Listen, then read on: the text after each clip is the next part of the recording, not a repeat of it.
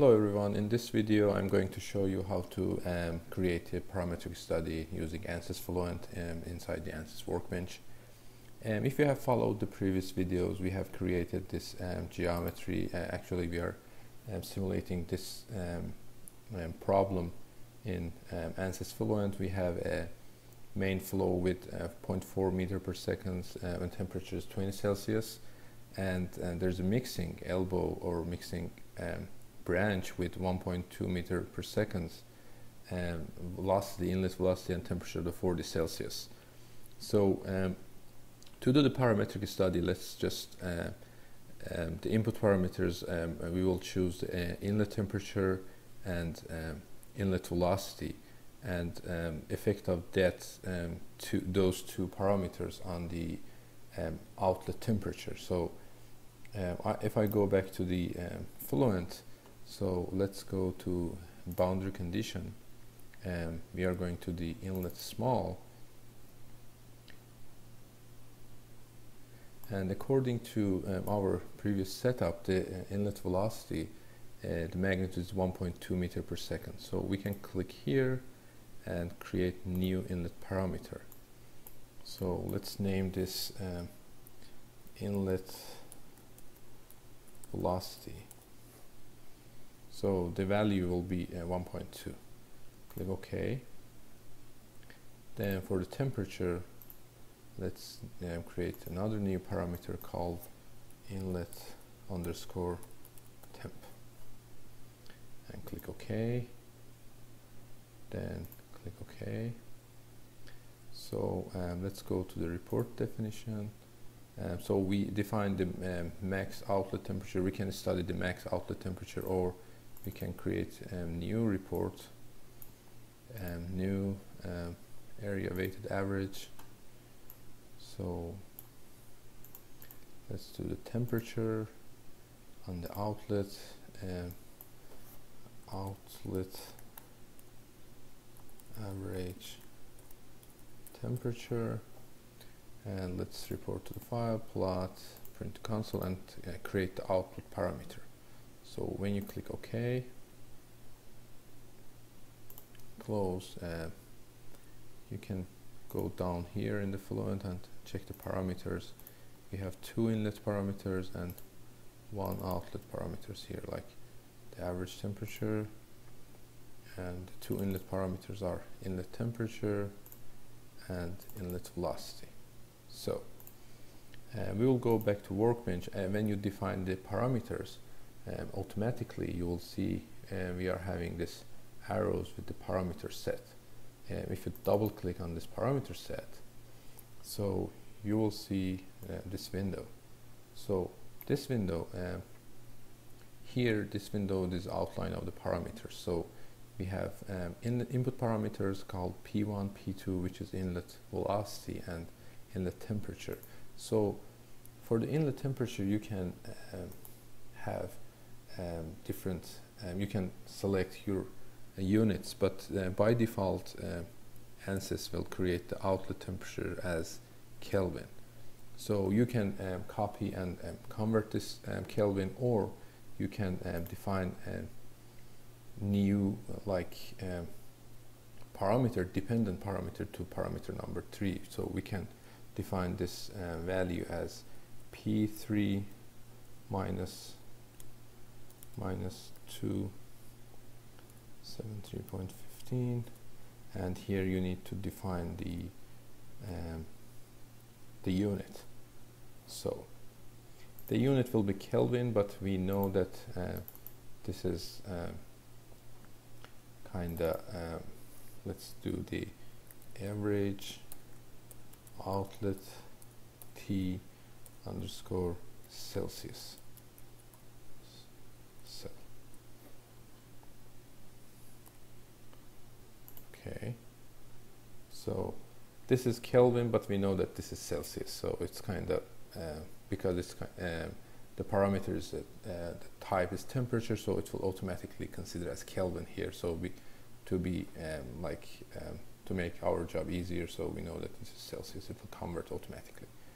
So let's go here. We want to do study the let's say velocity from 1, press enter, 1.2, 1.4, and velocity 1 again, temperature let's do 30, and let's keep the temperature 1.2, and we had 40, so let's do 50. So we have like 4 design points, they call in ANSYS. So what which are, we have this sign here which means that they are not updated. So what we can do is click here and update all design points. So if we do the check mark here, it will keep all the solving data, it will behave like as individual cases for the Fluent. But if we don't check mark here, it will get only these numbers and not save the data. So when you have large number of files, or the size of the files are big and you just need these numbers, so you don't need to check mark these. So I will check a couple of these to show you how they will work. So I will do update all design points. So yes, and we can see the progress here. Progress bar, it says that updating the setup components for design point 0. If you go to the Fluent, you can see that it's kind of updating here, and it will update and run one by one.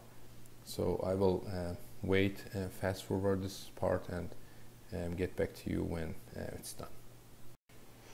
Now all the simulations are done. You can see there's a check mark here for all of the design points. So as you can see, as we increase the inlet velocity with same temperature, it affects the outlet temperature, but not that much, because as the velocity increases, the outlet temperature increases, so we have more turbulence and better mixing. So maybe because of that it's kind of creating, but since all of the water goes from the outlet, this small difference is negligible for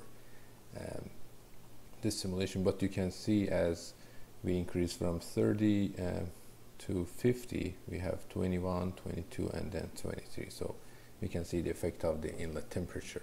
So this is just a sample parametric study. So you can see that this is a design point 0 is current. So we check mark these, so we have all of the data.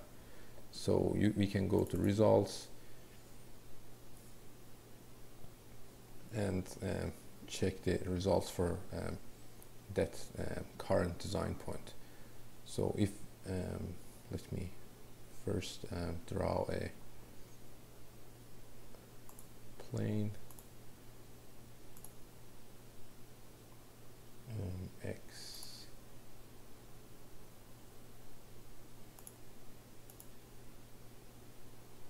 okay, this is XY plane. So I will hide this plane and create a counter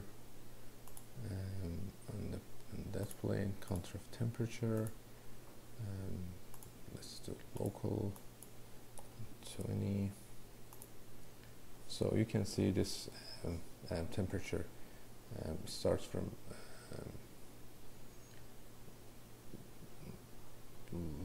starts from the small inlet and mixes with the fluid. So if you close this results and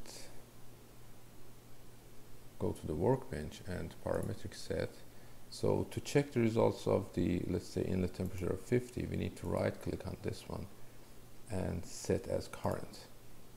So you can see here it's current now, so it's loaded the data for this simulation. So if we double click on the results and open the results for that simulation set, we will see the results for this design point. So The only thing you need to make sure that every time you want to change the design point, you need to close the results, because it kind of will mix up the files, and sometimes you will encounter an error.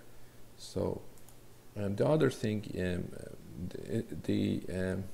Fluent is not only the part you can do the parametric study. For example, you can go to meshing and set one of the mesh parameters on as the input parameters, like the Fluent, and check, for example, the outlet temperature as the output parameter from Fluent. Or you can change something, define a dimension in geometry as a parameter, and study effect of that geometry parameter on outlet temperature or other parameters from Fluent. So I will try to have a video on optimizing the shape, and then you can see how to do that parametric study with the geometry and or meshing.